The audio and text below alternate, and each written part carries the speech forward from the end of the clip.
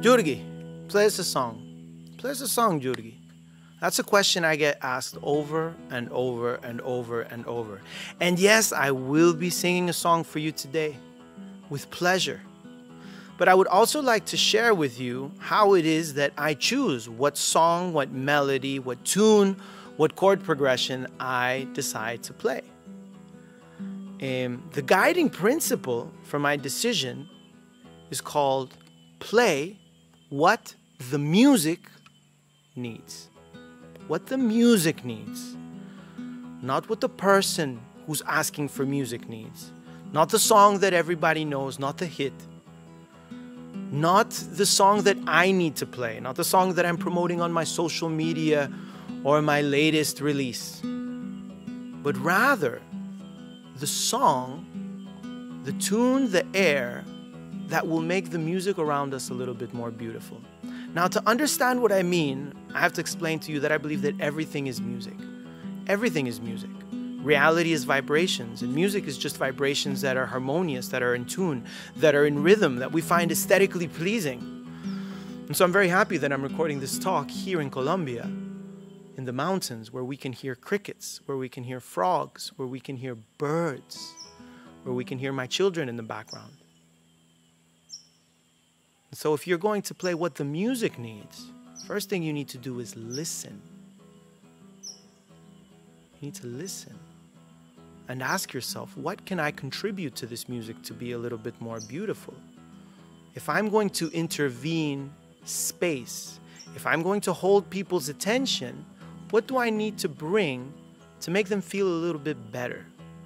What do I need to give them? What additional notes do I have to provide to elevate them a little bit?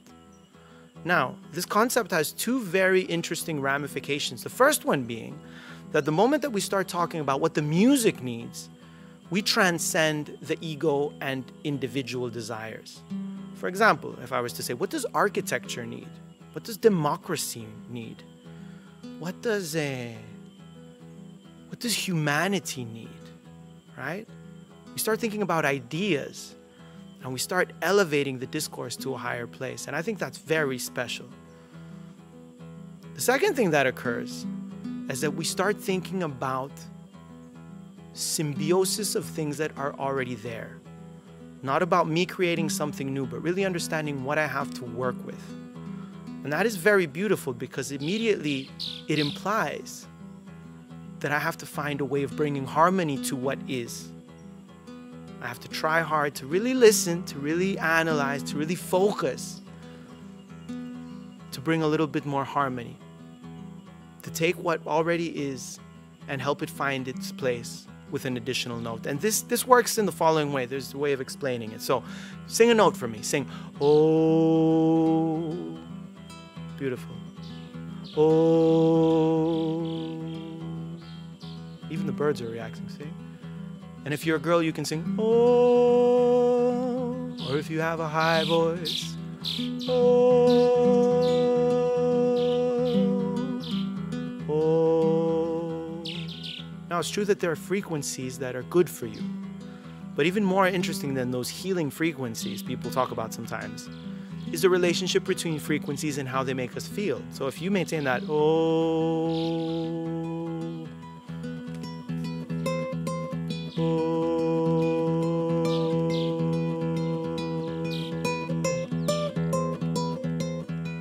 just by adding one or two notes, your note starts to sound different. Your relationship to it changes.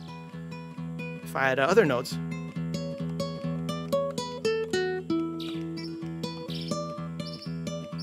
it changes even more.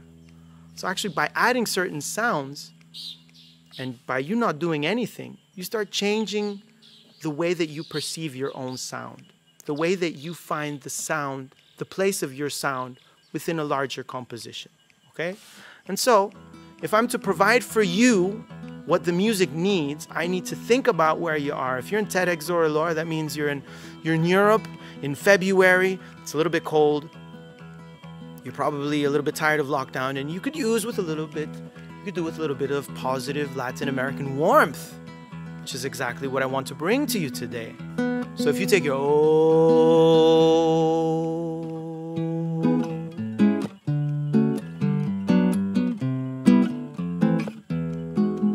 again.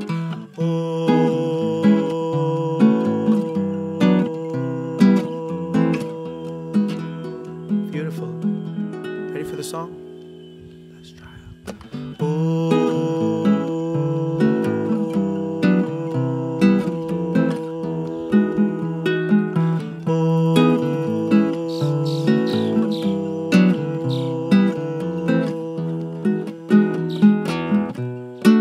I know that seasons come and go. I'm still not used to their eternal ebb and flow. I should know the swell of darkness sometimes makes me lose my breath. Though I'm looking fresh and prim, my sorry eyes reveal a melancholy whim. You brought bottled cigarettes, but I see flares and an SOS. And that's okay. See, spring will come again. Spring will come again. Spring will come again. Oh yeah. Spring will come again. Spring will come again. Spring will come again.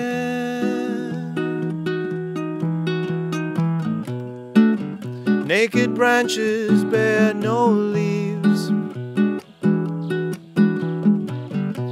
a frail reminder of what once was lush and green.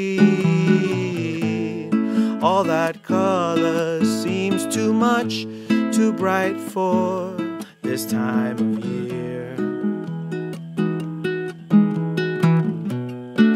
'Cause even feelings come of age,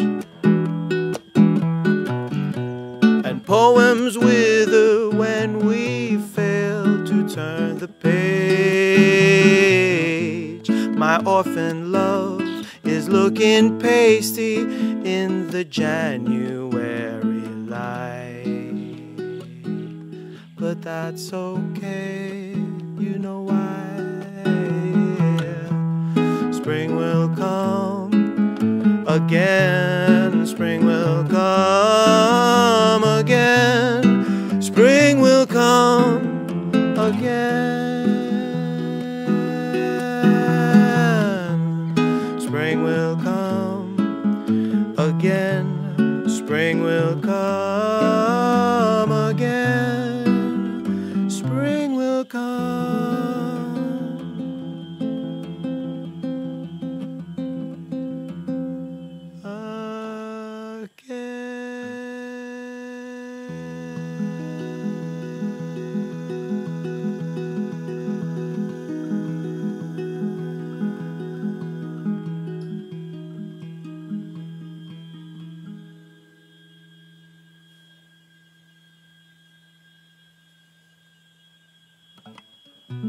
What I wanted to bring you was not the song on its own.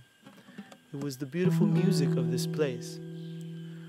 And the curious thing is that when you play music outside in the wilderness, in nature, to other people, we tend to sync up harmoniously, rhythmically. We come in tune.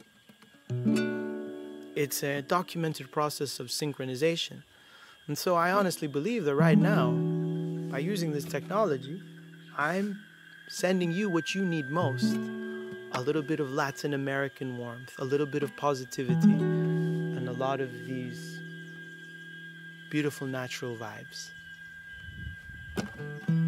Spring will come again. Spring will come